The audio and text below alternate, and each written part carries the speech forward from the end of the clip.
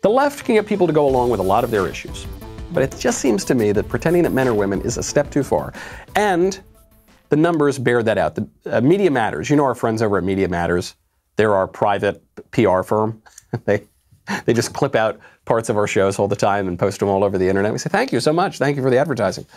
Media Matters put out a piece yesterday. They were very upset. The right is dominating Facebook engagement on content about trans issues. They actually name Daily Wire. Daily Wire is right there at the top. Right-leaning sources earned more than 65% of interactions on top trans-related content.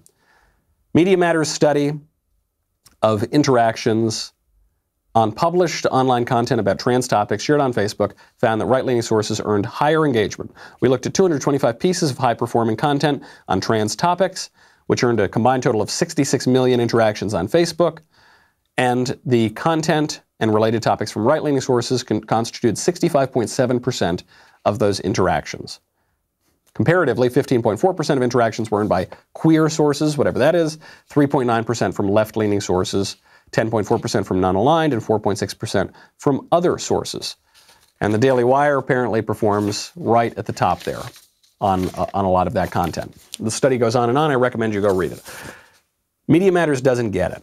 They think that the reason that right-wing content on transgender issues performs better on social media is because we're gaming the system somehow. We're cheating. We're doing something nefarious. Do you know why right-leaning content on trans issues does better? It's because men are not women, and everybody knows that. And right-leaning on this particular issue just means stating what is perfectly obvious, that men are not women. It's amazing. You know, I did this whole speaking tour last year called the Men Are Not Women Tour. It was a joke. It was a joke because that's the most obvious thing you could say. You'd say the sky is blue. You could say 2 + 2 = 4.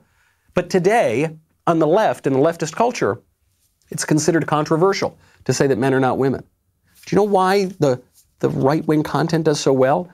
Is because you can't fool people forever on some of the most basic facts of their lives. The right-leaning content does better because reality reasserts itself in the end. I hope you enjoyed that short segment from the Michael Knowles Show. Be sure to check out the full episode linked in the description or download the podcast wherever you listen to podcasts.